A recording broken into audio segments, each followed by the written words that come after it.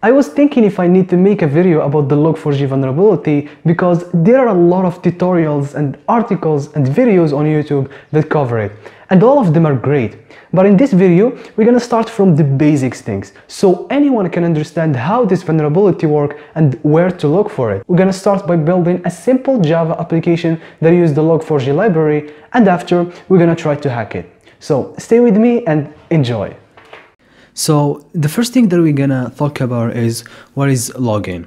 So basically login is saving information in files. This information called to be software errors. For example, when a software is crashed, we want to save the errors on a log file. So the developer will look at it and try to fix it. Or sometime when you create an account in an application, the developer wants to save and log your informations in a log file, your IP address or your user agent and so on. And we can create code to perform this functionality, but there are libraries that do that for us. So in Java, there is a library called log4j. This library is a framework that makes the login easy, and it has a lot of functionalities. So instead of creating your own code, there is a framework called log4j that makes life easy for you as a developer, of course. So now we understand what is login, and we use log4j to perform this login functionality. So now let's start coding. To follow along with me, go to the link below, clone the repository, or get the zip format. I get this from the Live Overflow GitHub repository because everything is configured, and also I didn't invest that much of time to understand how to configure those things, but they are existed. Live Overflow did that, so we're gonna just download it and install Maven, and I'm gonna show you how to do that. It's easy. I just delete the main class and the XML configurations, so we're gonna do that from scratch because we are going to code our simple Java application that uses the log4j library. All right, so just clone that and follow me. After you get the project from the GitHub repository, open it with the intelligent IDEA and go to Maven and hit install. Wait a little bit of time. That's cool. Now we are good to go.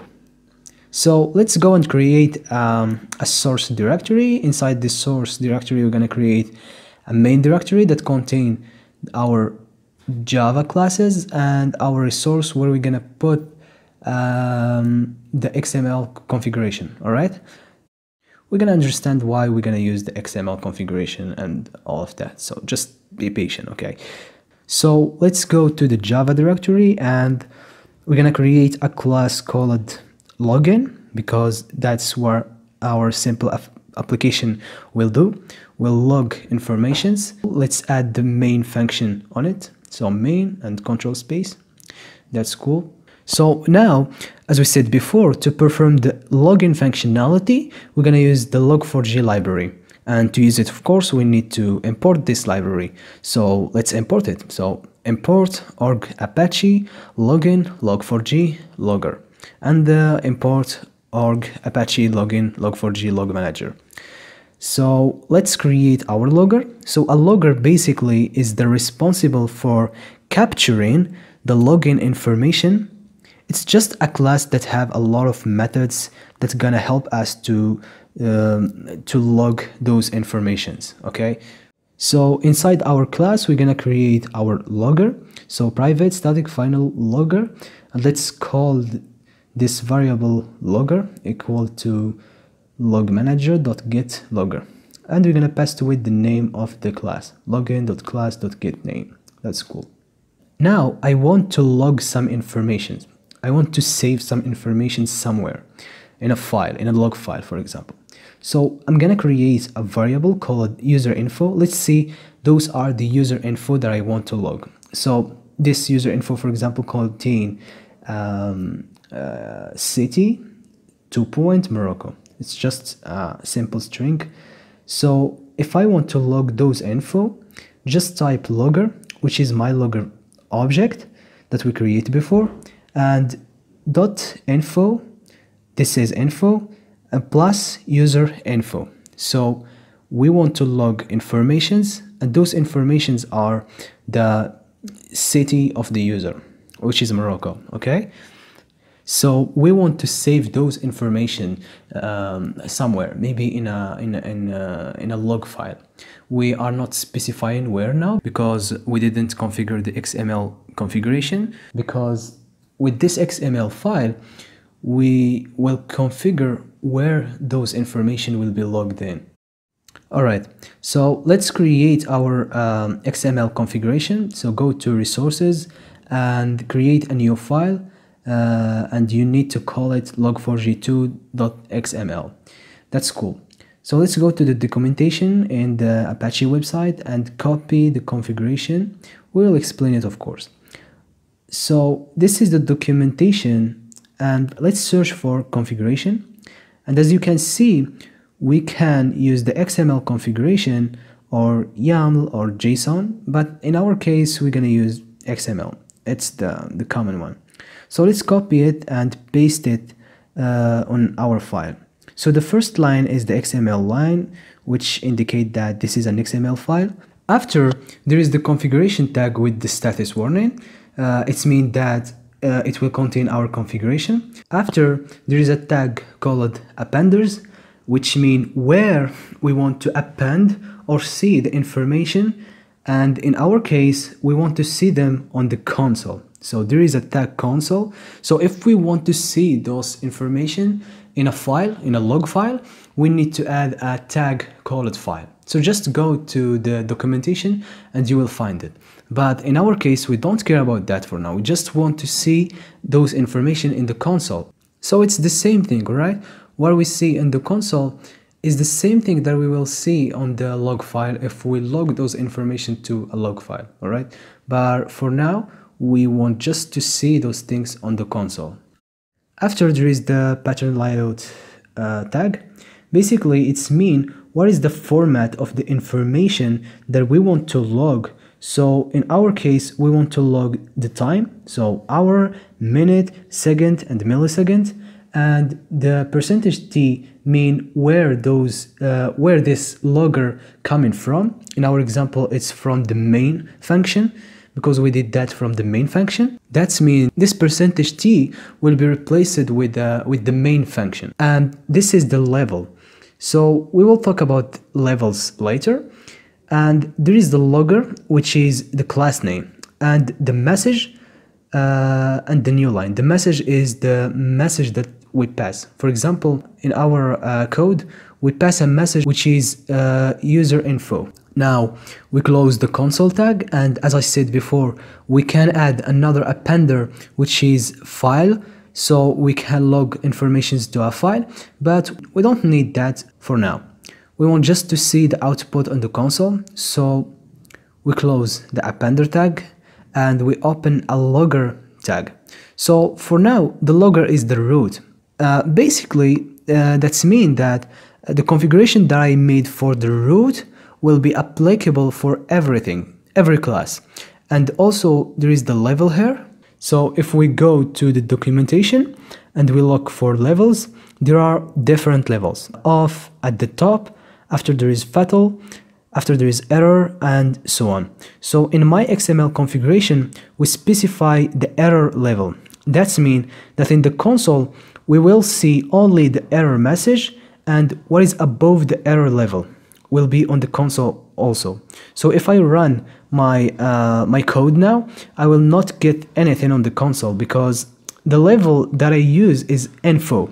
But in the XML configuration, I specified the error level. That means in the console, we will see the level error and what is above this level, which is fatal and all of this. But in our code, there is the info level, and the info level is placed after the error level. So that means we will not see it on the console. So I can just change the level in the XML configuration to info. So we will see the info message on the console and all the levels above the info level. So let's run our code again, and we will get the message that contains the time and the name of the method, which is main, and the level, which is info, because we use the info here, and the message which is the user info. So that's cool. So now if we add another level, for example, let's add error. So logger.error, error messages, just like this. And we run the code again. So we get the info first because it's existed after the error level. After there is the error message. So that's cool. There are other levels as we saw on the documentation, so you can try them on your own. So now I think we understand what's going on and how the log4j work and how it's used to log informations. So now we are basically logging those informations or those errors to the console. We are not saving them on a file, but it's the same idea. It's the same thing, all right? The same thing that you see in the console, it's the same that you will see if you use a log file. So now let's talk about another concept, which is lookups. So lookups is a feature that is used in the log4j library to look for some information from other places. For example, let's say I want to log some user info plus the Java version. Just an example. So I will use lookups to look for the Java version and add it to my informations. So let's see how that's work. So this is the syntax of lookups, a $sign and sys 2 Java version. All right. So you specify here that you want the Java version. So if we run our code now, look at this. It's not a string. It's resolving and returning the Java version. And also I can look for environment variables. So let's look for the tmp environment variable. So we change that to env and 2 and the name of the environment variable, which is tmp. By the way, tmp is an environment variable. You can go to the search bar and type environment variables, go to advanced and environment variables, and you will find it. So if we run our code now, it will return the value of the tmp environment variable. So that's cool. Now you will start actually thinking where the vulnerability exists. So let's say there is an application, a web application, for example, that where I go to it, it's logging my user agent in a log file. So instead of sending a simple request, I will change the user agent to a lookups. For example, I will change it to sys 2 Java version. Okay, so instead of sending my user agent, I execute something. I was checking for the Java version, but we can't see anything actually, because that will be logged to a log file, and that's why jndi come. So Java naming directory interfaces. Basically, jndi is a lookup like env and sys lookup, but jndi is not just looking for environment variables value or Java version, but jndi is used to look and get data and resources in a Java object form.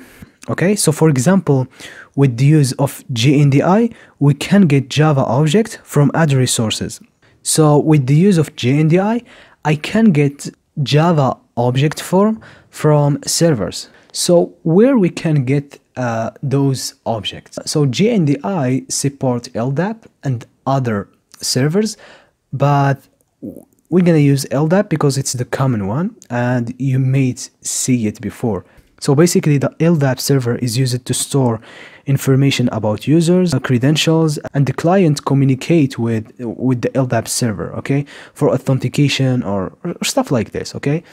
But just think that an ldap server is a server that stores data, and we see that jndi can get those objects from an ldap server. So if we have an ldap server and we store on it a malicious Java object and we use jndi to retrieve that object from the ldap server, this malicious code will be executed. Let's actually do that. So I'm gonna go to my attacker machine, and what I'm gonna do is just launching a netcat listener. All right, so netcat-lnvp9999. So let's go back to our code. Now in the user info, I will type jndi to look for object on the network, 2 ldap, 2 / and the IP address of my Kali machine. Let's actually get it. That's cool. And the port is 9999. Let's run our code. But before doing that, let's make the Kali window small to see the connection. And let's run our code now. As you can see, we hit the netcat. That's mean that it's working. But this is just a netcat listener, so we need an ldap server. So I'm going to use the marshal-sec repository. So just go to the link below. By the way, you need Java 8, so check your Java version or you will get some errors, okay? So if you have the Java version 8, you are good to go. But if you don't, just check the description below. I will add a link to how to install Java 8 and also how to switch between versions, okay? So now as we saw, we hit the netcat. So let's go and git clone the marshal-sec repository, cd to it, and sudo apt install maven, and copy this command from there and paste it here. So it will configure everything for you, magic happening. Now let's run our ldap server. So type java-cp target and all of that. We're gonna specify our HTTP server. So this HTTP server, we will run it using Python. So HTTP, my IP address, and port 8888. And we're gonna add the object that we're gonna load from the HTTP server. Let's call it calc_exec. And basically this object will execute the calculator on my Windows machine, okay? So what does that mean actually? So there is an HTTP server that we're gonna run it using Python, and there is an ldap server that we run it using this marshal-sec. So as you can see, this ldap server is running now and listening on port 1389. So what will happen actually? So we're gonna send a request to the ldap server in the port 1389, and this ldap server will go to the HTTP server that we run using Python and load the object that we're gonna create later from the HTTP server, okay? So let's go to another tab and go to our working directory and create a directory called the exploit and create a Java file with the same name that we specify when we configure the ldap server. So I'm gonna paste this code here. So basically this code will execute the calculator on the victim machine, which is my Windows machine. And as we said before, we're gonna send a request to the ldap server in the port 1389, and this ldap server will go to the HTTP server that is running on port 8888 and load the object from the HTTP server. So now let's compile this and let's go back to our code and change the port to 1389 because now we are sending a request to a real ldap server, you know, and we're gonna load the object calc_exec. I forget to run the HTTP server, so let's run it using Python. As you can see, it's listening on port 8888. That's cool. Now let's go back and run our code. Let's make the Kali machine a little bit smaller to see the request that we made. As you can see, we load the calc_exec.class and the calculator is executed. And that's really scary. Our video is ended here. Thank you for your time, and if you don't understand something, please ask me on the comments. I am happy to answer your questions, and if I miss something, please tell me on the comments also. I am still in my learning journey and I hope growing with you. And don't forget to like and subscribe my channel to do more videos like those, and see you in the next video.